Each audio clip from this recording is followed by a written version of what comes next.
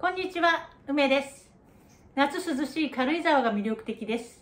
駅からもスーパーからも近く、観光名所にも近い食事の美味しいホテルを見つけたので紹介します。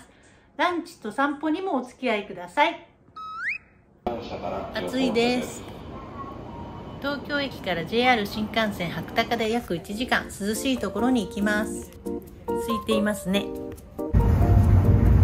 新幹線の車内から見れば爽やかな夏空。外に出ても爽やかなあの軽井沢に向かう。はい、到着。雲は多いけどいい天気、しかも日陰が涼しい。軽井沢ショッピングプラザランチに向かいます。あそこです。パリが本店のカジュアルフレンチサクレフルール、日本橋店にも何回か行っています。店内にテントもあってアウトドアキャンプの雰囲気。子供が大喜びのテント席やシングルやカップルが大喜びのテラス席もあります。楽しみにしていた馬肉のタルタルは品切れ。でもカルパッチョがあったし、マグロのタルタル、ヒレステーキ、鴨肉のロースト、お得な限定30食ランチも頼めたし、シャンパンも飲んで大満足ランチでした。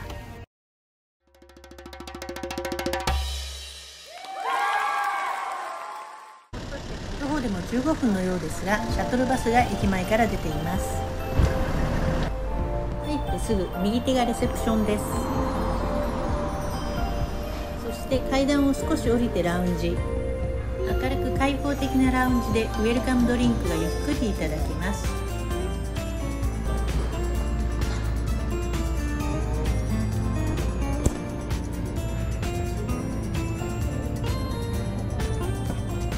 美味しそうなおやき、あんこ、くるみ、野沢菜の3種類、ワイン、赤、白、スパークリングワインもある。天井も高い贅沢な作りです。もちろんジュース、お茶、コーヒーもあります。ガーデンテラスでいただきます。軽井沢といえばテラス席最高のミーハーです。水のあしらいがあります。泳げません。ウ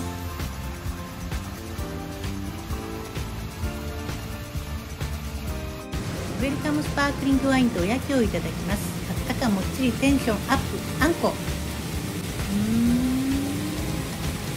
野沢菜、めちゃくちゃハッピーな気持ちになりました。靴を脱ぐ式の子供にも年寄りにも優しい絨毯バリアフリーです。入った途端に広々とした開放感。テーブル、椅子もあり、テレビはネットチャンネル対応です。眺望はシャトルバスビュー。ベランダにも出られます。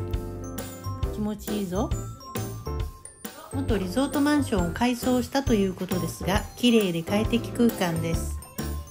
冷蔵庫は製氷コーナー付き。ちょっと霜ガチガチだけど問題なし。ただ部屋までの行き来がエレベーターが1基で階段があるし、ベビーカーや車椅子にはちょっと不便かな。昭和豪華なパウダーコーナー。室内履きあり、子供用が可愛い。大浴場へはタオルを持っていく式。洗面所も綺麗。奥にお風呂、すりガラスのドア、オープン。おしゃれだな。高級リゾートマンション風。トイレは独立式。トイレ内にしっかりとした手洗いコーナー。アメニティは充実しています。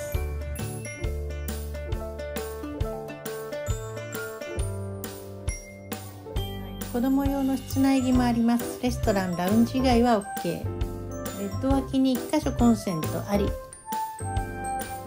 軽井沢の森のホテルって感じ。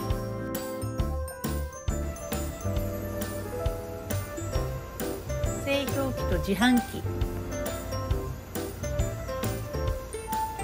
洗濯機、乾燥機もコイン式であり、アルコールもあり。夕食はレストランでフレンチのフルコースをいただきます。アミューズはサーモンのリエット、周りの飾りは食べられません。前菜1、信州アルプスサーモンの冷製。信州サーモンはとても美味しい。前菜には大好きなフォアグラのテリーヌ、ただ生ハムで巻くのはちょっと。マダイの白ワイ蒸しはソースもタイ自体もとても美味しかったです。赤城牛サーロインのロティ、ベビーコーンも最高。ひんやりデザート焦がしまで大満足でした。キッズメニューもあります。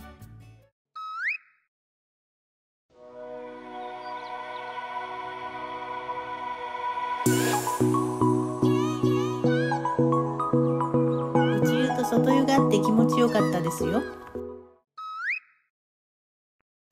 翌朝は早起きしてホテルから徒歩で10分、軽井沢の名所雲場池を目指しました。キノコがいっぱい、かわいいのも。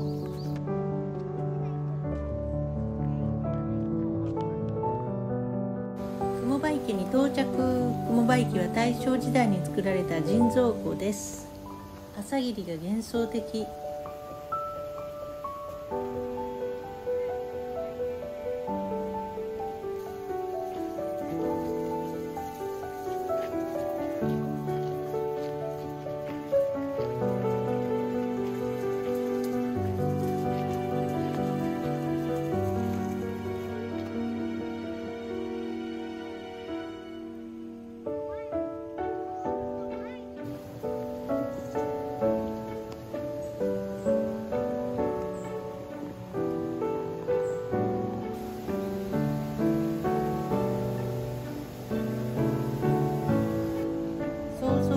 とてもいい散歩ができました。おすすめです。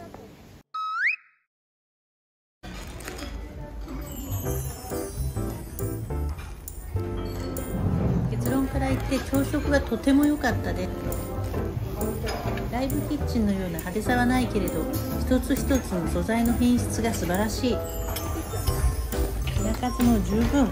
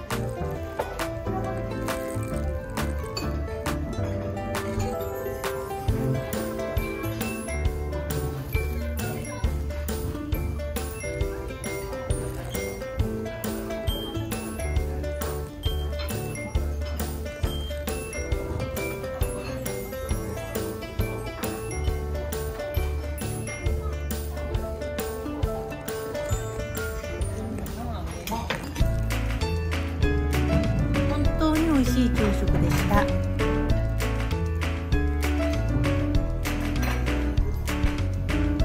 今回ベビーカーだったので、ロビー階の階段やエレベーターが1機しかないことに少し悩まされましたが、コスパ最高、素晴らしいホテルでした。チェックアウト後シャトルバス、もう一度ショッピングプラザに行って帰ります。ご覧いただきありがとうございました。最後はお会計。前回の3分の1以下、しかも2食付き。